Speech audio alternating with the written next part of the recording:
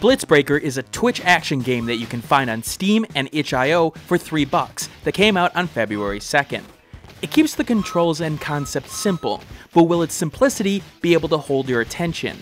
Before I begin this 5-minute markup, this key was obtained from the developer for review purposes, but won't change my opinion of the game in the end. So the concept of Blitz Breaker is simple. You can throw yourself in one of the 4 cardinal directions as you attempt to hurl yourself towards the level's goal. Gravity, locked doors, and various traps play a part as well, so you have to time your jumps and throw yourself so that momentum doesn't take you into yet another set of spikes that the blue bomber himself would be triggered by. And that's it. That's the game. It's simple reactionary gameplay boiled down to a simple form. The game is simple, but it plays off that simplicity well by the way it uses the mechanics in question, at least at first.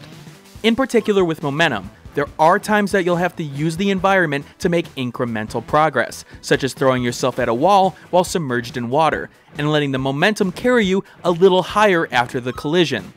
The game does a good job of introducing these mechanics at first, and then does combine them in new ways down the road to twist the formula slightly. But my overuse of the phrase "at first" within the last paragraph is hinting at something. See, the obstacles that the game throws at you are very hit and miss. When the game threw the conveyor belts at you, for example, that was a good mix-up and challenge, doing things slightly differently, but keeping the idea of momentum simple and fun. The jump key finally gets a use, and it provides something new in terms of your thought process of how to go about a level. But then it's got the missile sections, which not only don't pose a threat thanks to the speed you can move at, but are just boring.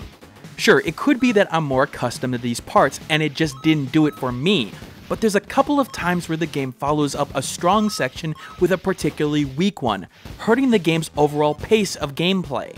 Now the game does provide a challenge thanks to collectibles that you can grab, usually in a part of the map that asks for either absolute precision or a completely different mindset than you may have expected. Those who love repetitive perfectionism and reward chasing will enjoy throwing yourself at death over and over and over again, and you will die like a newbie to the Dark Souls franchise. But here's where the major decisive factor of the game comes into play. And that factor is the level design, in particular with its length. When the levels are short and simple, the game is at its best. But it's the longer levels that will drive people up the walls, as the game does ask a lot of you in terms of precision. This particular boss fight in question has 4 phases that has a gotcha at the end of each of them, making you wonder how you could have predicted that particular behavior without dying to it at least once. Needless to say, the frustration factor needed to play this game is rather high. The game is obviously designed with mobile aspirations in mind, despite coming out to Steam and itch.io first. And if you can't tell by the research I did, the bars on the side of the screen is sort of a dead giveaway. Now, while the game is cheap, the problem for it is rather simple. It's going up against some titans for Twitch action games, among the likes of Timbo the Badass Elephant and Super Meat Boy. When you can get those games at a cheap price as they constantly go on sale, it's hard to justify Blitz Breaker compared to them.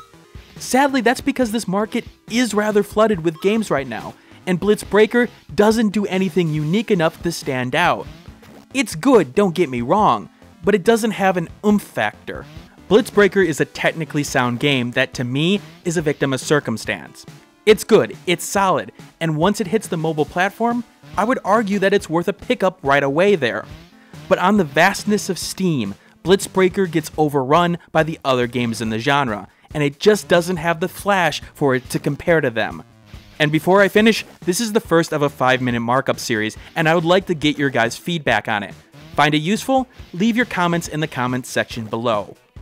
Thanks for watching.